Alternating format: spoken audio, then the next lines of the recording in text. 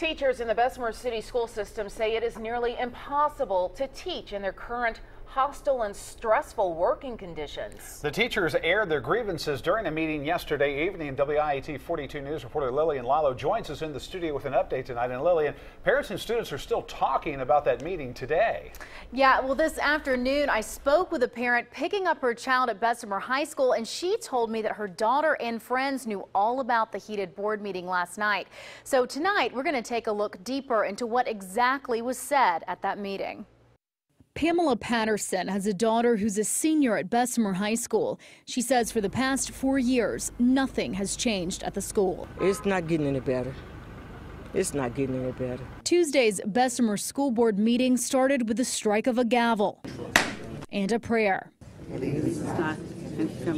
Before teachers and parents shared their pent-up emotion and frustration with the school system. What is this board going to do to protect us, the teachers, from this toxic, hostile, stressful, unprofessional work environment? Amen. Something needs to happen before something tragic. Councilman Jesse Matthews represents District 6 for the city. He says he's been contacted by parents and teachers and stated a laundry list of complaints. He says teachers are being harassed, receive unprofessional, threatening emails, are being fired because they disagree with management, and teacher morale is low. And it's this board's responsibility. It's y'all responsibility to take care of our children. Multiple teachers agree. It is hard for teachers to do their jobs, stressed, depressed, and upset.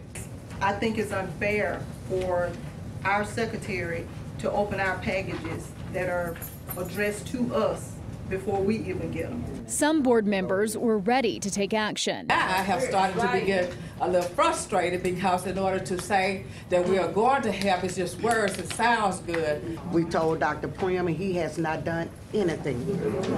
And this is why the problem is getting worse, because nobody is doing anything. That's right.